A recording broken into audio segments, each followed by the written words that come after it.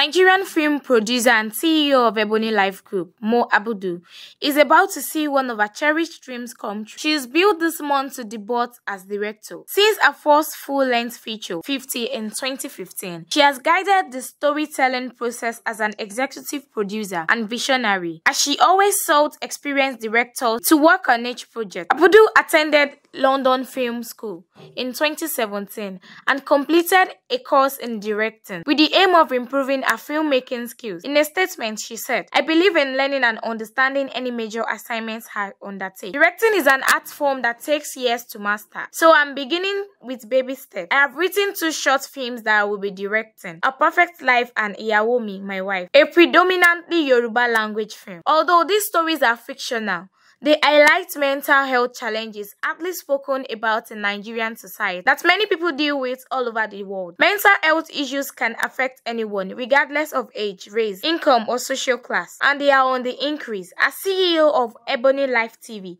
Abudu oversaw the production of more than 1,000 hours of content annually. As an executive producer, she has created some of the biggest blockbusters in Nigerian cinema, including The Wedding Party, Chief Daddy, Your Excellency, The Royal Hibiscus Hotel. As part of a major deal with Netflix, her successes include Castle and Castle, Olocho and Blood Sisters, A Perfect Lifestyle Spell Tusi, and Joseph Benjamin, supported by Omaumi Dada, Uzo Osimka, Christian Paul, and Mary Lazarus. The cast of Iyawo, My Wife include Adedimeji Lateef, Bolaji Ogumola, Segun Arinze, and Jude Chukwuka.